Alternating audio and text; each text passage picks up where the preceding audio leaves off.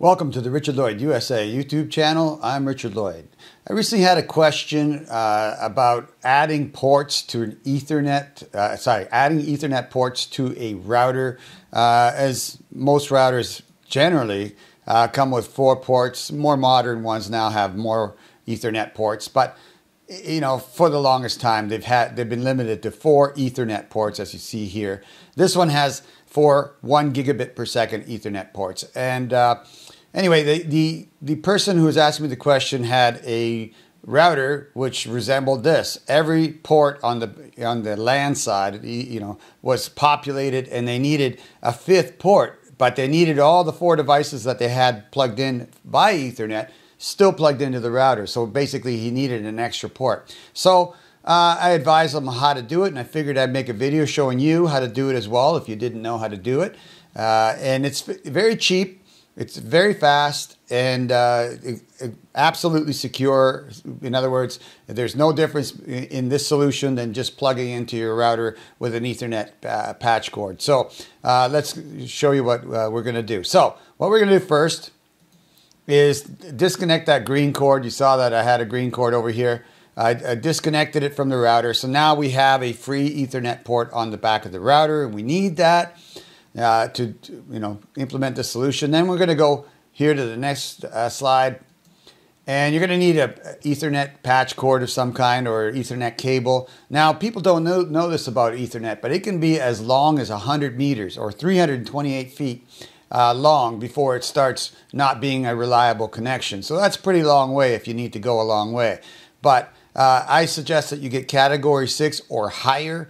I think they're up to 8. Category 8 at this point. You don't need anything crazy like that for 1 gigabit. But for higher speeds, like there's now 2.5 gigabit Ethernet ports on routers. So again, this solution is for 1 gigabit ports. But if you have a higher one, like 2.5, just buy a faster a faster switch. So we're going to take that Ethernet port, plug this patch cord into it, and then plug the other patch cord into a 1 gigabit Ethernet switch. This is what this is called. This is called a switch. And then at that point, once doing that, there's no configuration. These switches are basically plug and play, kind of passive. You don't do anything with them. You just plug them in, and they auto sense what's going on, and off you go.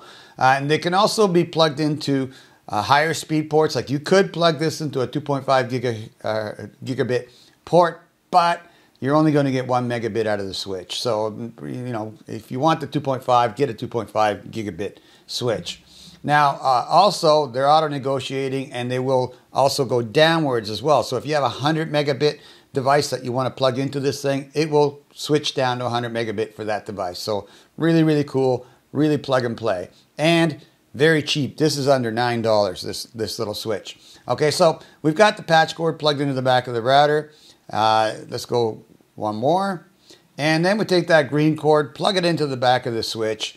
And now you have 3 more ports, plus everything you used to have plugged into your router in this switch. Off you go. 1 gigabit speed, and it works absolutely solid and great. This is a Tenda 5-port 1 gigabit switch, which I've used for months and months between my router and my cable modem without any issue at all. I was just testing it to see if it was any good. It is very good, and I didn't notice any speed degradation or anything on that connection because it was plugged into a switch. So, and either when it's on the back of my router, I don't notice any speed difference. So it's really transparent, like it's not even there. So next. Now, if you need more than 3 more ports, just buy an 8-port switch. Again, this is a Tenda, and this is under $12. This is an 8-port switch, gigabit switch, does everything the 5-port does, just as well. Just gives you a whole bunch of more ports, and it's excellent. They work great, and very cheap, as I noted. So, if you need more than 3 extras, well, now you've got 6 extras on with this solution. Again, you're still under $12. It's like, wow. And for me, I use an 8-port switch like this one. on my router. Primarily, I don't have anything plugged into into my router except the 8-port switch, and then I plug everything into the switch, and I don't notice any speed difference there at all either. And I have a lot of Ethernet devices, so what that does is it's you know, I play with routers, and when I unplug a router, all I need to disconnect from that router is the Ethernet cable going to my modem and the Ethernet cable going to my switch, and then that's it. I take the router off, I put a new one in there, plug the modem back into the router, plug the switch back into the back of the router, and I'm off to the races. Everything is connected all at once. So yeah, it makes life a lot simpler. And also, I don't notice any degradation in speed or performance through these switches. They're fantastic, really. They're a great value for, you know, an easy solution to adding more Ethernet ports to your router. Okay, and I'm going to do more videos on these things, on how to use them differently, right? But this is, you know, one solution for one person. Let's go to the next slide here. You can see this is the Tenda 5-port switch. I like the Tenda products. Like I said, I've been really impressed by the you know, value and the quality and the function. They work great. This is it right here. Very small, very light little 5-port switch, weighs like 4.5 ounces. And, you know, available on Amazon. Use the links in the video description below. They're affiliate links. They help my channel out, and it doesn't cost you any more than going directly to Amazon. And you also guarantee that you get the same product that I'm using in the video from the same seller, okay? And that's it. And you help me out. So do me a favor, do me a solid, and go use those affiliate links. Also, as you can see here, just $8.49, and you know, insane. I've tested this switch by putting it between my modem and my router, basically plugging it in as a bridge in between, just to see how much it can handle. It can handle it all, no problem at all my internet traffic without any issue at all. Didn't slow it down at all that I could see, and it did it for 3 or 4 months. Actually, it was about 4 months. It was 4 months, and without fail. Like there was no problem. It worked perfectly for that whole 4 months, and it's still working perfectly. Plug and play, nothing to do but just plug it in and walk away. You're done, right? So I also did the same thing with the 8-port switch, and same performance, same everything, no problems at all. You know, so basically I was just pushing packets through it to see if it would, you know, burn out or anything like that. No problems. It works great. So I can recommend these no problem. I have other products from Tenda. I used a that's not going to help. I used a access point on one of my videos, show you how to upgrade the Wi-Fi. I'm still using that. It works great as well. So, and again, that was $30 too. It was, like I said, value-packed purchases. Really, really good ways to go. Now, you may want something with a little sturdier case. They make these in metal cases. And here's the 5-port switch in a metal case. It's heavier, it's sturdier, and you know, maybe you prefer the metal case over the plastic one, but it's going to cost you $3 more to get that. But you know, depends. I kind of like the metal cases, but you know, to me, as long as it functions, that's all that matters. And it's cheaper in the plastic casing. Here's the 8-port gigabit switch. Again, if you need 2.4 gigabit switches, they're going to be more expensive.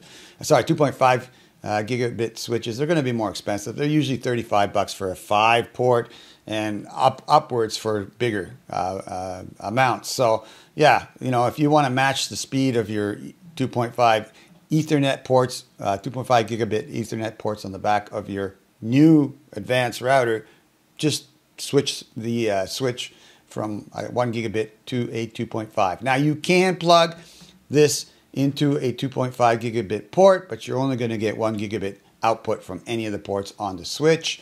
And you can plug 100 megabit devices into this switch. It'll just go down to 100 megabit for that device. So it's completely plug and play and completely compatible. Really, really good. And this also comes in a metal case for, that's okay, well, how much was that one? Yeah, $11.39, right? I mean, crazy.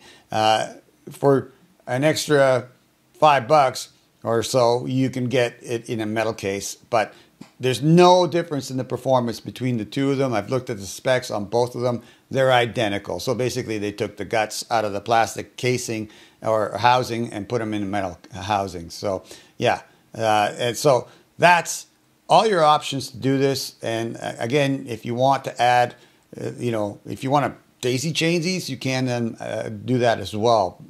So, you can put 16 ports by just buying two 8-port switches, but there are 16-port switches as well. Maybe go that route. It's probably a more efficient and better solution, but you can stack them, no problem. I have and tested them, and again, super fast, no problems at all. So that's basically it for that problem, solving that problem. If you like this video and it helped you out in some way, do me a huge favor. Give me a thumbs up. Give me a like down there. That helps my channel on YouTube and helps YouTube to recognize that it should be showing my videos to people. So I really appreciate that. Also, if you like my content, want to see more of this stuff, definitely subscribe to my channel. Click the bell icon. That way you'll be notified every time I put up a new video, and you can watch it at your own leisure.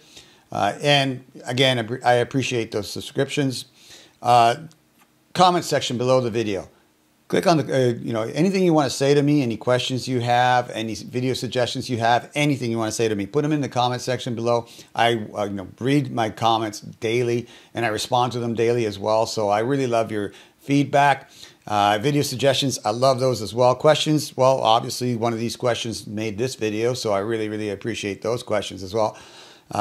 So yeah, anything you want to say to me, put it down there. I look all the time and I respond regularly, and again, really appreciate that as well. So anything, like I said, video description, all the links for this hardware will be in the video description. Those are affiliate links. They help me out a little bit. I get a little bit of the sale from Amazon. And it doesn't cost you any more than going there directly and ordering it directly. The price will be the same. So one way or the other, you get the product. But if you use the links in my video description, you will also get them from the sellers that I bought them from. And you will also get exactly the same hardware that I used in the video, which guarantees that you get the same result. So, smart to do that. And you help me out at the same time. And it doesn't cost you any more than going directly to Amazon. Perfect, right? So appreciate that when you use those. And I appreciate you watching and supporting my efforts here on YouTube. Okay, once again, and like always, take care of yourself, and we will see you on the next video.